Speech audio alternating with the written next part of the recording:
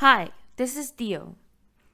This is the fourth lecture of the Dio Nabi Surgical Manual series, How to Take a Scan of a Metal Artifact Case. Today we're going to learn about how to scan if there are metal artifacts such as metallic prosthesis in the oral cavity. Just like the normal case, this can be done in two methods, using an intraoral scanner or using a plaster cast. Both are required to have a marker or resin attached on the scanning area. Therefore, before learning the scanning process, let's take a closer look at how to attach a marker. The marker must be attached on the arch where the surgical guide is going to be placed. They should be attached on 3 areas spread out in the oral cavity, except for on the treatment area. Usually, if there are metal artifacts all over the teeth, you can divide the teeth into 3 areas, A, B, and C, and attach the markers in each area. Here are 3 steps in attaching a marker.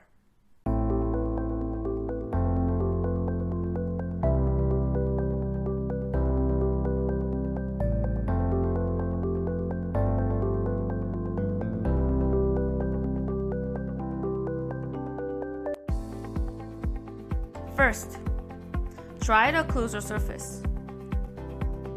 Next, apply sufficient amount of flow resin and attach the marker. Third, irradiate for about 10 seconds with a curing machine.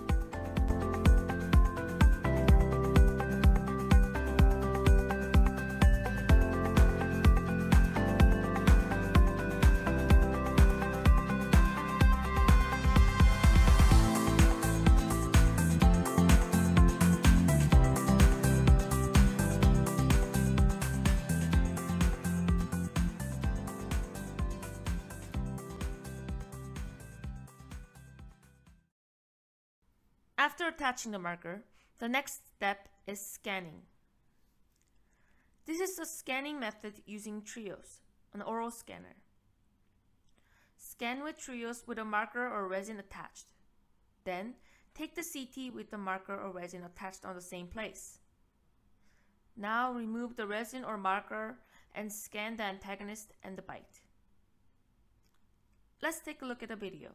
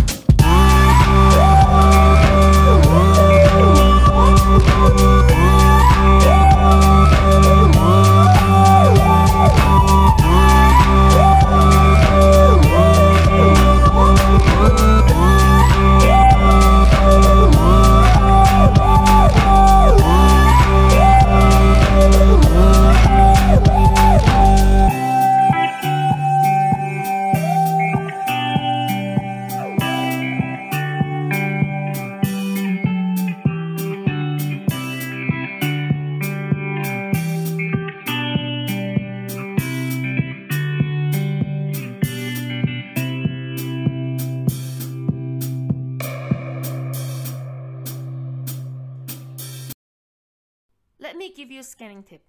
If there is a temporary crown, it will not show on the CT.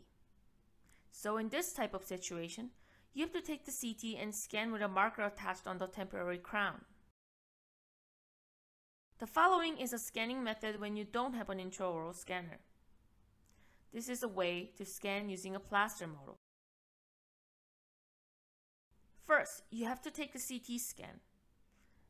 And when you do, you have to take caution of the following. CT must be taken with a resin or marker attached. You must be careful so you don't miss any resin or marker area. And take the CT with an open bite.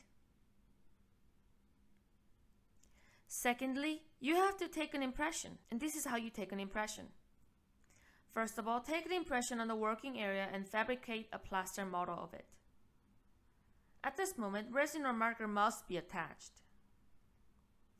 Now take the impression of the opposing antagonist, and then take the bite impression. Rubber impression material is recommended to be used on the working site. Let's look at this process in a simple video. This is how you take a scan after attaching a marker.